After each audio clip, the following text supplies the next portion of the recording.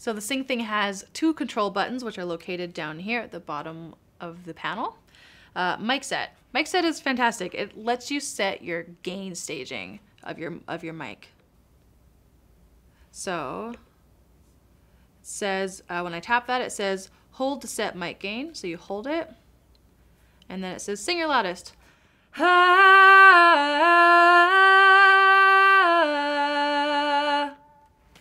Success!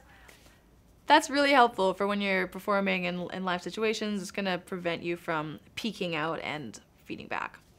Tap tempo down here. For every song that you're doing, if you're gonna be using a delay, I recommend getting the song to start and then you just start tapping along to the beat of the song, and that's gonna make all of your delays work really nicely with the song that you're performing.